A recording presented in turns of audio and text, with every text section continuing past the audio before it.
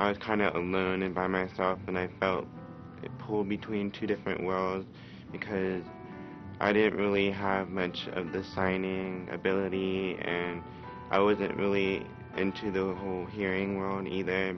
So I kind of felt in between and didn't feel like I belonged.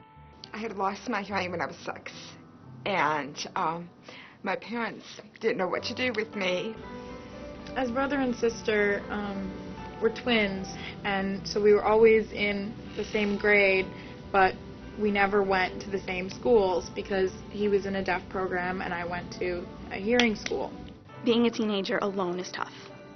Being a teenager with a hearing loss in an all-hearing school is even tougher.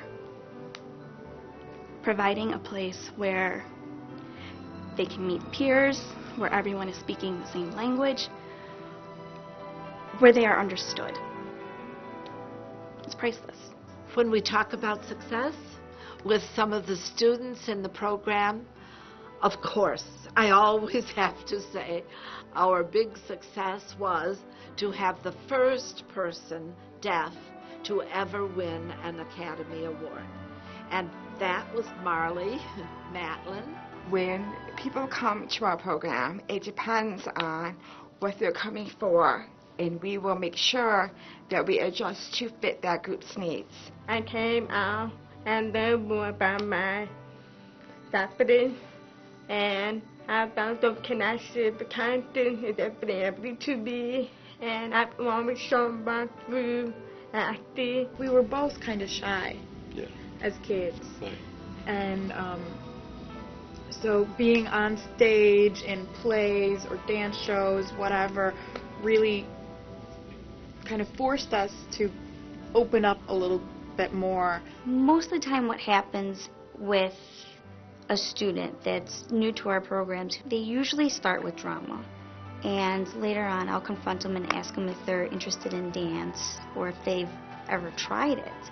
Most of the time they say no, and they won't try it because, they're deaf, they can't hear. No, they're not allowed to. So I'll try and coax them into the dance room, teach them a few steps, and really within a few weeks, I've got them hooked. Every year we tend to do one family musical in the wintertime, and that tends to be with a really great family theme, and then we have our outreach programs that are going out and performing at different locations throughout the year.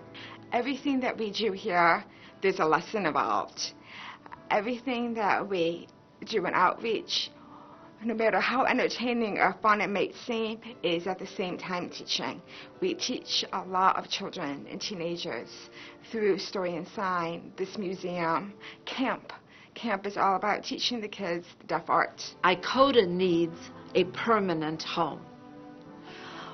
We have grown so dramatically that we are not able to serve the community in the best possible way because we don't have enough space or appropriate space.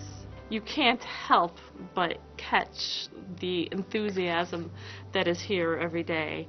You can't help but catch the helpful and giving spirit that's here every day. I think I've got a lot of pride in my culture through ICOTA.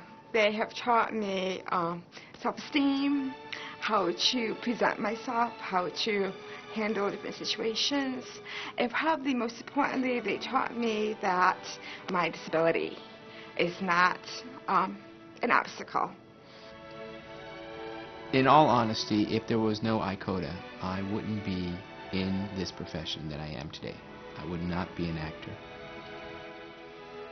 I think what we need to do is to spread the message to everyone that ICOTA is there and available for definitely hard of hearing individuals who want to participate in the arts, to provide opportunities for individuals who might like to paint, who might like to act.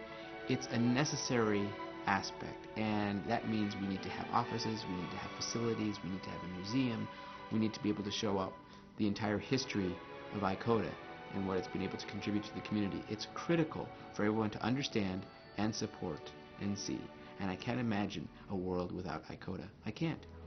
What would the deaf children do? Where would their opportunities for participation in the arts be need that guidance, and ICOTA is there to support them.